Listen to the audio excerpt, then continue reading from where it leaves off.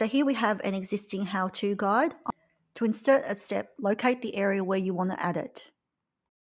To manually add in the step, click on the plus icon and click Step here. So what you need to do now is add in some instructions.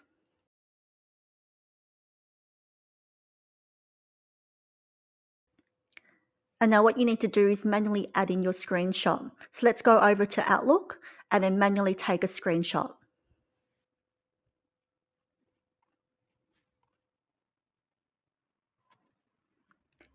And now we'll just save this onto the desktop.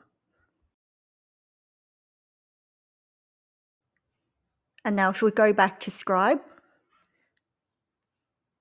to add an image, just click on the icon here, upload your image, and now select Add. Now you may have noticed that the screenshot is out of alignment.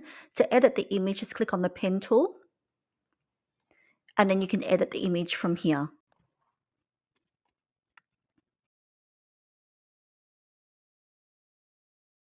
Now let's just manually add in our circle by clicking on the pen tool, click Target, and then add in our target icon here.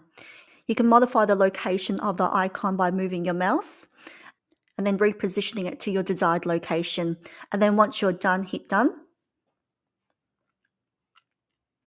That's it for this video. If you like this video, please give it a thumbs up.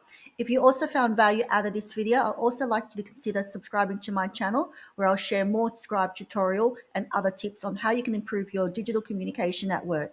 Thanks for watching. I'll catch you next time. Bye for now.